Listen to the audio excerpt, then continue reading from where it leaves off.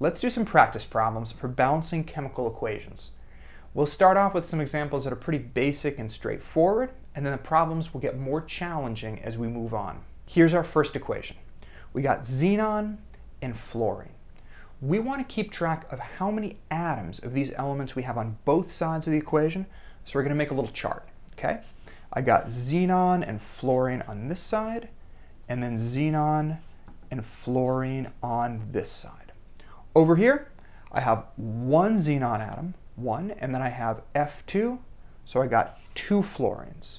Over here, also one xenon, and then F6, so I got six fluorines. Now take a look at these numbers.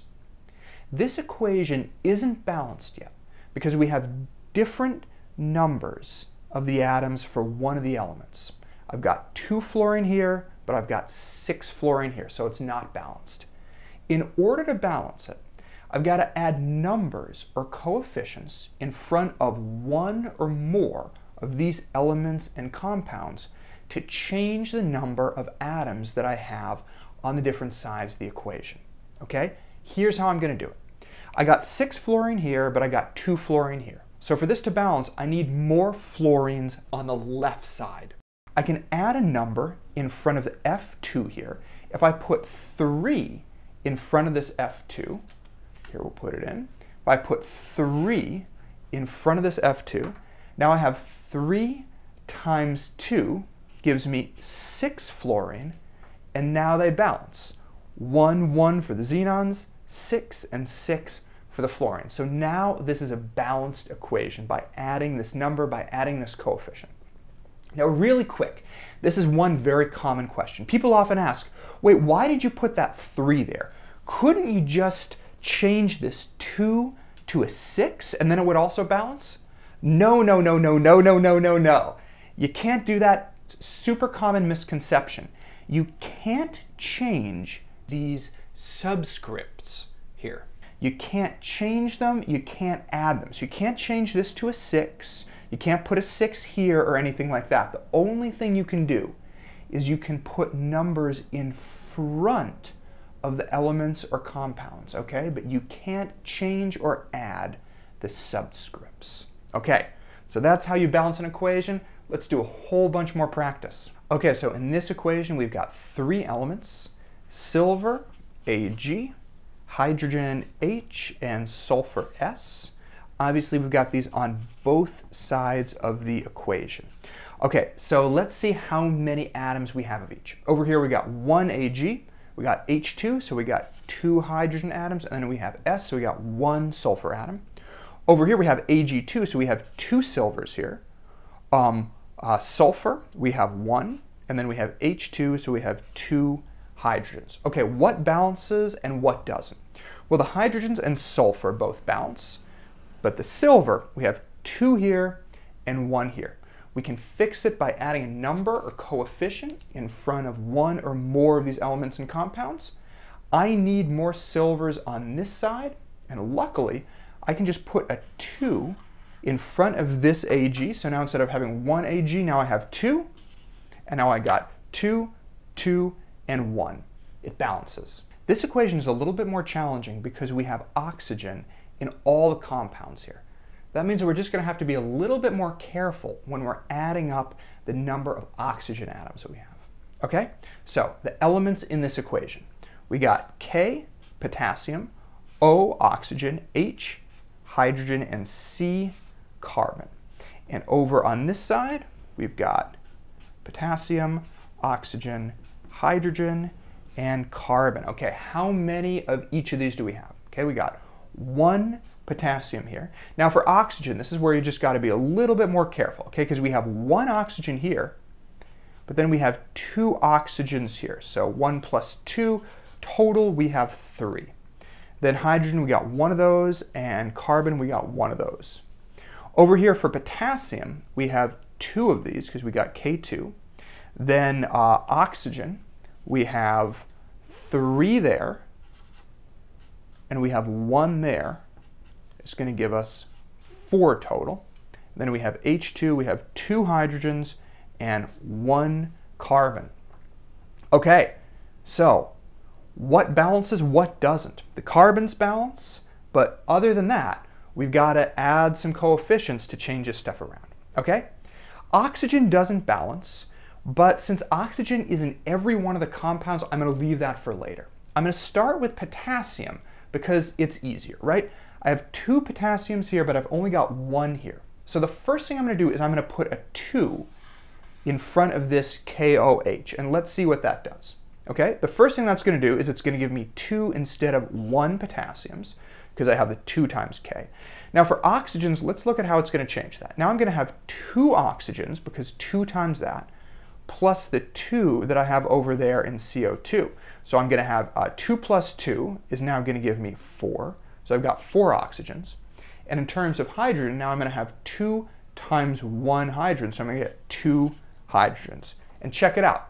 Putting this 2 here changed everything. So now I've got 2, 4, 2, 1. It all balances. Now we're going to start doing some equations that require more than one step to balance.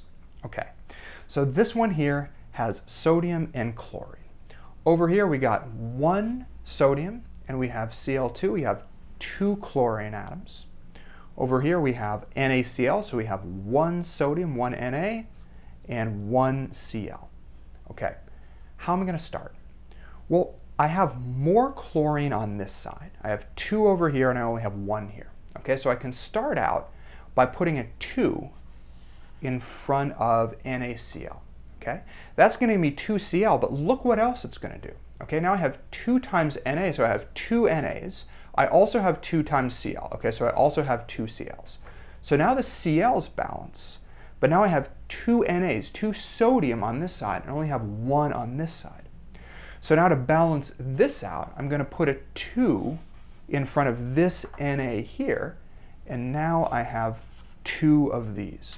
So now on both sides of the equation, I have 2 sodiums and 2 chlorines. The equation balances. Okay, iron, oxygen, and carbon. Over here I have 1 iron, 1 oxygen, and 1 carbon.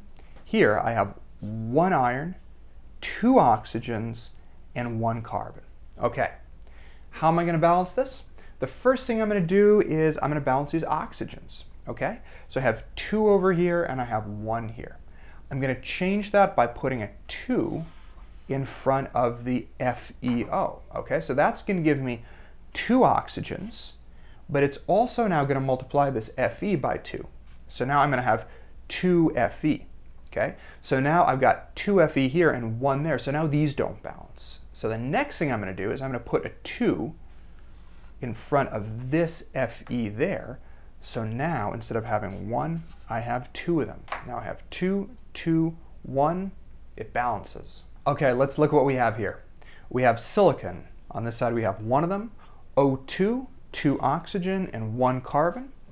Over here we have 1 silicon.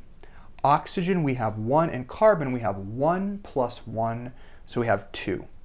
Okay, so what doesn't balance? Well, the carbons don't balance and the oxygens don't balance. I'm going to leave the carbon alone for now because it's in both of these compounds. So I kind of don't want to mess with it right now, but I could. I'm just going to start out with the oxygen.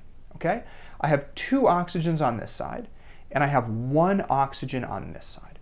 So I'm going to multiply the CO by 2, so that can give me 2 oxygens.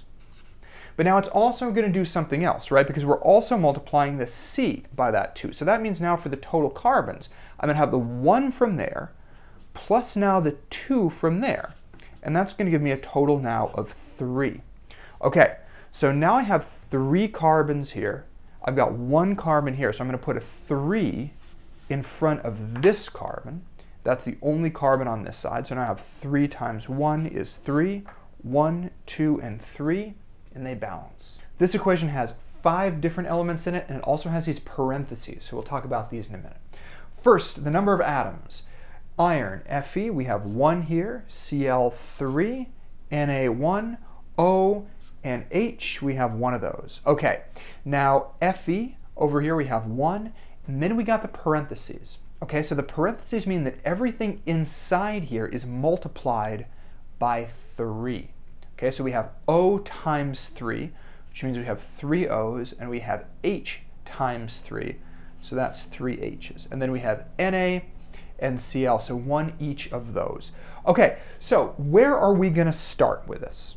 Well, I have an imbalance in my oxygens here, so I might as well just start there. Okay, so 3 here, 1 over here, so I'm going to put a 3 in front of NaOH. Okay, so that is going to multiply all this stuff by 3. I'm going to have 3 Na, 3 O, and 3 H. Okay, what did that do for me? Well, that balanced the oxygens and hydrogens, but now the sodium, the Na, I have 3 on this side and I only have 1 on this side. Okay, so I can fix that by multiplying this NaCl by 3 here. Okay, so that's going to give me 3 Na, and it's also going to be 3 times the Cl. So now I have 3 Cl. And check it out, that fixed it. I have 3 Cl over here, but I got 3 Cl there. Great, so 1, 3, 3, 3, 3, it balances. We got some more parentheses here. Let's take a look at this equation. Okay, I have 1 aluminum, 2 hydrogens, 1 sulfur, and 4 oxygens. Then over here I have 2 aluminums. Everything in here is multiplied by 3. So that means that I have 3 sulfurs, and I have 4 times 3, which is 12 oxygens, and then I have 2 hydrogens. Okay, what am I going to do first? Well, take a look at this. We have aluminum and we have hydrogen on their own. So I'm going to save them for last. I don't want to balance them right now because we can use these at the end to straighten out some of these details. So let's look right now at sulfur and oxygen. I can fix both the sulfur and the oxygen and balance them by multiplying these by 3, right? I have 3 sulfurs and 12 oxygens. So if I just multiply these by 3, I can get them to balance. So I've got sulfur and oxygen there. So I'm going to start by putting a 3 in front of that. Okay?